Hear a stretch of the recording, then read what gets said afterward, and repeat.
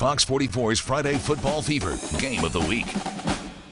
All right, it's time for the Game of the Week, and it was a dandy. We had top-ranked La Vega. They're on here for the second week in a row, but when you're the #1 team in the state, the spotlight will find you. The Pirates hosting the 7th-ranked Connally Cadets in a monster matchup between master and apprentice. La Vega's Don Hyde coached Connally Shane Anderson back when Anderson was just a player at Connally High School. Now he's leading them as the head coach. Now teams meeting on the gridiron, so for 48 minutes, the buddies are going to go away, then they'll go back to being friends after this one's over. First quarter, no score. Connally on offense. Kavion Gaither finds the seam, busts loose.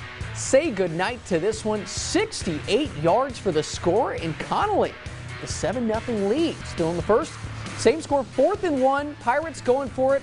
Who else? Jarquay Walton gets the carry, gets the first down, and then some, setting them up in good position later in the drive. Jesse Major Sterling on the carry, takes it in for the score.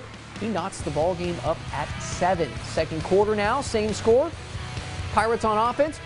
Torrey Pullen intercepts it for the Cadets. The big man going up to make the play. Walton chases him down, makes a stop inside the 10-yard line. Cadets in business, but the La Vega defense too strong here.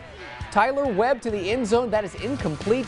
The Cadets would settle for a field goal, though, to lead 10-7. That was your score at half. And in the third quarter, Jarquay Walton finds pay dirt to give the Pirates the first lead of the game at 13-10.